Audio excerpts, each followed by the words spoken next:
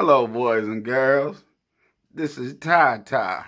Yeah, Ty. And I'm here to put a positive word in your head before you lay it on the bed. The story tonight is for the ones from the old school, the ones from the new school, and the ones that don't want to go to virtual or physical school, but just want to sit at home all day and play on their game system. This PS5 madness is so crazy. Even my wife woke up out of a dream talking about PS5. She just a double Dutch girl, straight out the streets of East Brooklyn. She never even played Atari.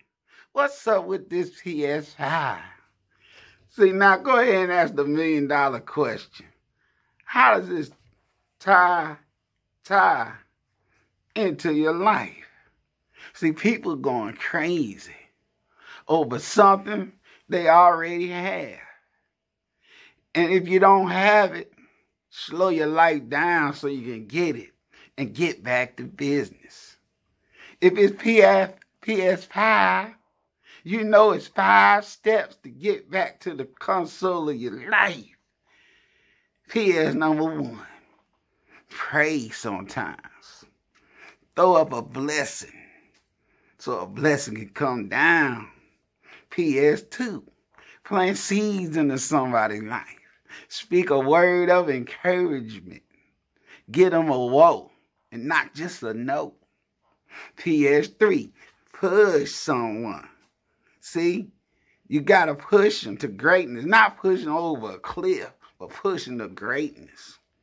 Lift their lives up. PS4, play strategically. Work out so it'll work in. Walk, run, do something. And PS5, produce substance, create ideas, help others, change lives.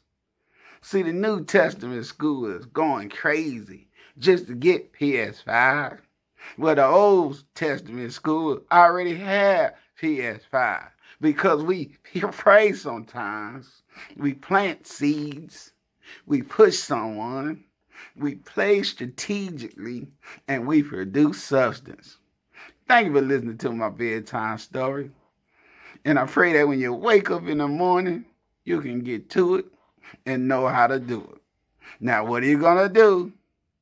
Good night.